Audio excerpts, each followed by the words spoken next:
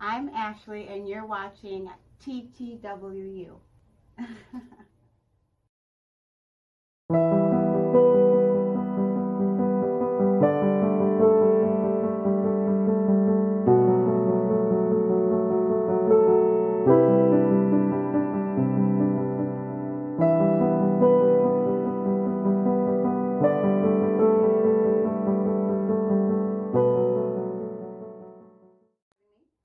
You're more than welcome. So let's tell us about your whole business and your lashes and everything you got going on. Wow, where do I even begin? So lashes have kind of been something that I've been into since high school. Mm-hmm. We're not going to talk about my So since high school, I was actually known. It was like me and one of my best friends. Mm-hmm. We were like the freshmen that had like full face. We were just talking about makeup. Full, literally face makeup. Mm-hmm. I had like my makeup bag, and then I had like my lash bag. And in my lash bag, I had like 3 to 4 different mascaras, a mechanical pencil, which was, don't look at me crazy. A mechanical pencil? A mechanical pencil. It was the most important tool for my lashes. So I had like a volumizing mascara, lengthening mascara, and then just like this regular mascara, which they still have now. It's like, you've probably seen it. It's in a pink tube with the green top. Oh. I always had to have that one, and then the other two varied. But I knew it was like, one of them was still to this day voluminous, and that's another one. But anyway, so I would like put my mascara on, and then I take the mechanical pencil, and then I like sit there and like separate like all of this. This was like all first period. So I like sit there with the mechanical pencil, and then I like separate so you can see like literally every single one of my lashes. Now that I think about it, it's so ugly. So ugly, so embarrassing, but it was my thing. And actually, like, you can ask anybody that I went to high school with, they'll tell you the same thing. And throughout the years, I've been a bartender. I was a bartender for like ever. At this one particular place that I worked at, mind you, I always wore like what do you call these? Oh, eyeliner? No, lashes. Oh, lashes. Yeah, but there we go. Okay. Well, you were pointing up here, so I'll just take... I don't have eyeliner on, but no, I would always wear like fake falsy lashes, but I would like make them myself. And the girls from the place that I used to work at would get lash extensions. This is like when they first came out, and then they would ask me like, "Oh, like, where do you get your lashes done?" I'm like, "No, I do it myself." So I guess they thought that like I did extensions by myself, which you can't, because you literally have to. Well, you saw me. My name you is have to separate like the lash one by one, and then dip the extension in the glue and then put it on the lash. But anyway, so they kept talking to me like, "Oh, can you do my extensions?" And I'm like, "No, I can't, because I don't know how to do them." So I like researched it, and I'm like, "Oh, okay, that's kind of cool." So then I try to find classes. No one here in Illinois wanted to help me. Right. So every girl that I inboxed from Instagram, clearly it said, I teach classes or whatever it said. And I would like inbox them, like, they'd be like, "No, I don't teach anymore." I'm like, fine, don't take my money. So I literally went all the way to Georgia to get certified and take my classes. Yeah, I know. Don't look at me crazy. Wow. I know. And then came back. I hated it. I hated doing lashes. Like, as soon as I'm like, the first day, I'm like literally panicking and I'm like freaking out. I'm like, I don't want to do this. This is hard. And then she's like, just do it. I'm like I didn't want to do it. Even like, cause it was like a 3-4 day class. And then I tell the girl like, I don't want to do it. I don't want to come back. She's like, well, you can't get a refund. So then my girl and then my mom are like, no, just do it. Like, it's fine. So then I went through with it, finished, got my certificate. Still didn't want to do it, but I knew that I didn't want to bartend for the rest of my life. So I wanted to, well, I was working at Ravinia that summer.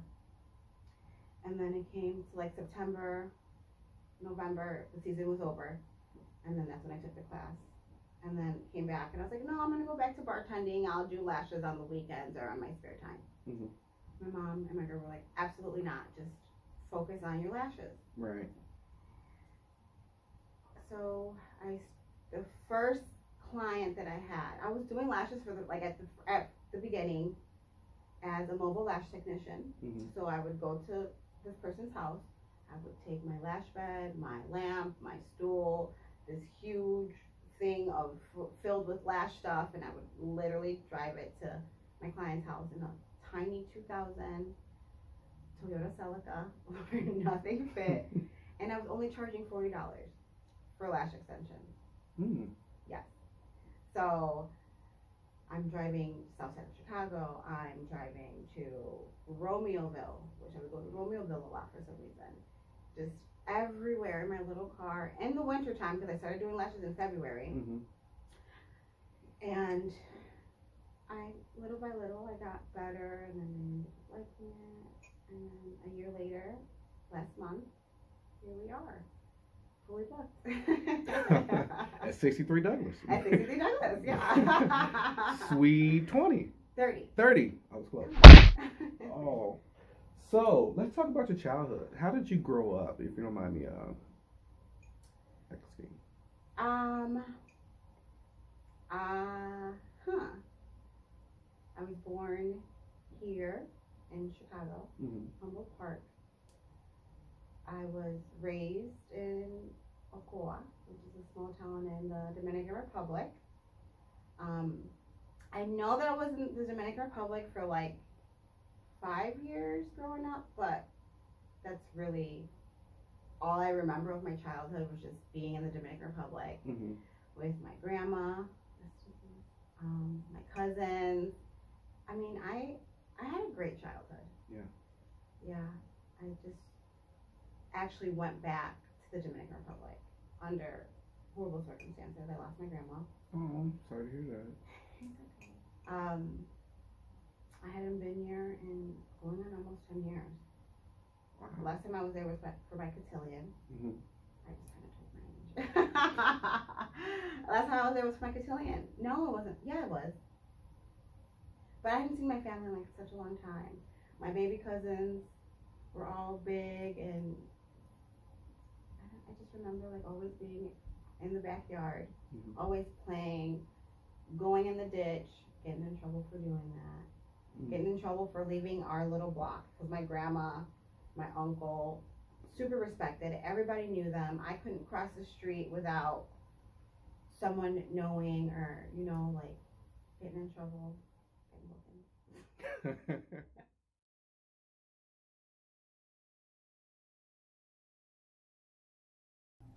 What up? It's Miss King representing PMG and IFB, and this is TTWU.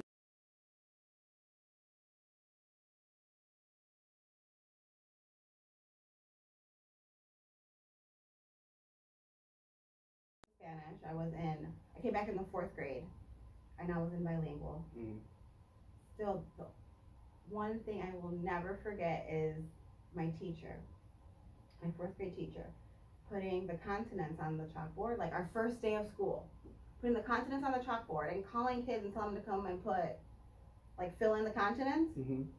Literally, all I knew was the Dominican Republic. And then I'm just like, I'm like looking at United States, and I'm like, Haiti?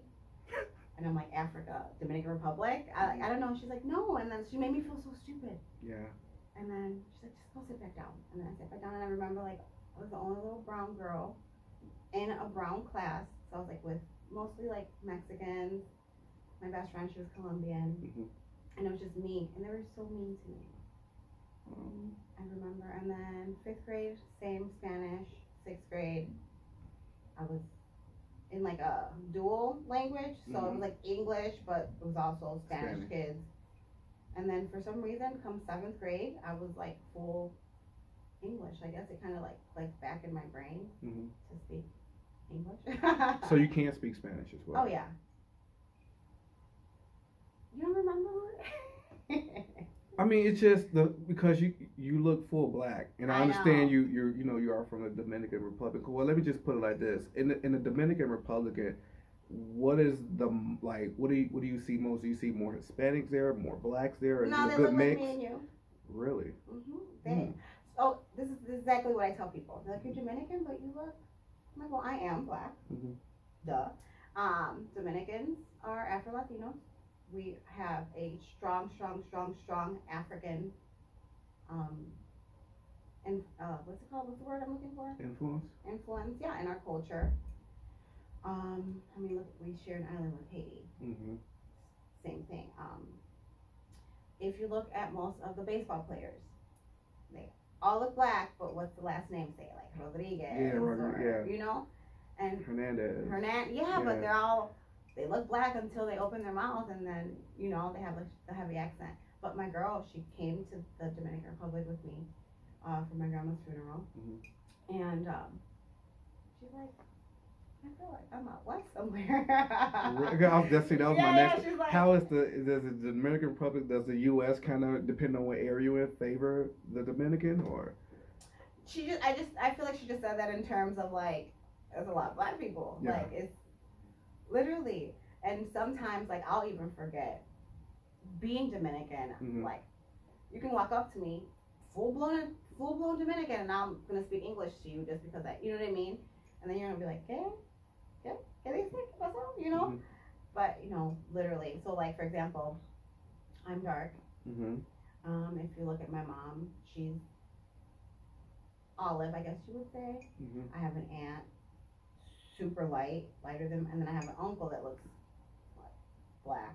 And then I have another uncle that looks white. So, I feel like Hispanics have the most diversity as far as, like, skin tone in our culture. But the same thing here. Lighter Dominicans are considered prettier than the darker Dominicans are. Wow, so it's pretty much, that's everywhere. It's everywhere, yeah. Dark skin is just frowned upon, I guess.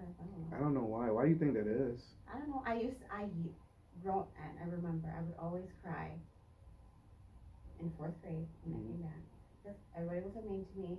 And I remember thinking, like, the light-skinned girls were so pretty. Now I'm looking back, and I'm like, we're ugly. I know, right? I was cute. No, but I just remember, like, crying and wanting to be, like, light-skinned. And my mom would always tell me, like, you're beautiful. And I hated my hair.